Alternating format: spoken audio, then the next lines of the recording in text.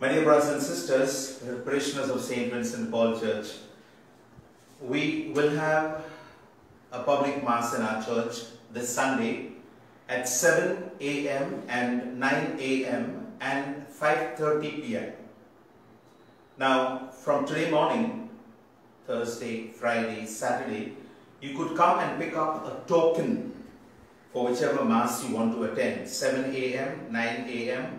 or 5:30 p.m. on Sunday, one token per person. Please follow the SOPs, the standard operating procedures. Wear a mask when you come, leave your home till you come to church and right through mass.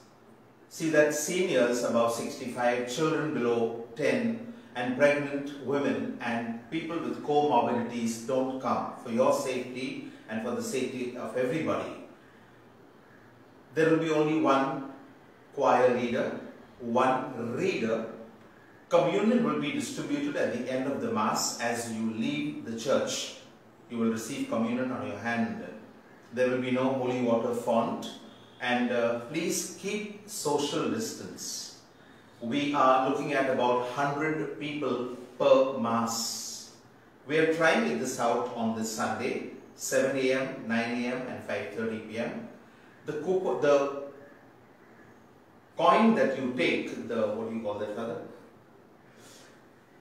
The plastic coin that you will be given, please follow it as for that particular Mass. If you take a yellow one, for example, it is for 7 a.m. Please come for 7 a.m. Don't take that one for 7 a.m. and come for evening Mass. We have 200 people there. You understand what we are saying.